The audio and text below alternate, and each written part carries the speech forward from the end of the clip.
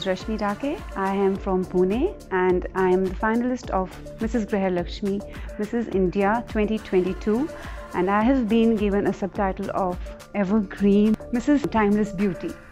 And it's an amazing platform for all the married women, and I'm really feeling blessed to be here. So the journey has been beautiful since the day we have arrived here, and it is first of all I would like to also thank the entire team of Grehlakshmi to making us feel so very comfortable.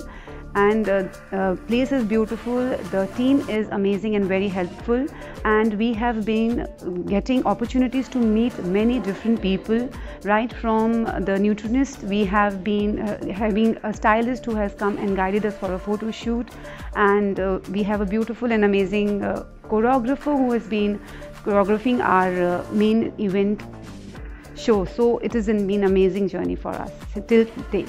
Women empowerment for me is where a woman is given an opportunity to live her dreams, and she doesn't have to be asked to, should I do that or not. I feel women empowerment starts very much from the home itself, where a woman can do what she wants without having any hitch. I would really like to thank the Women Influencer Talk Show to giving me this opportunity to be here and express my thoughts. Thank you.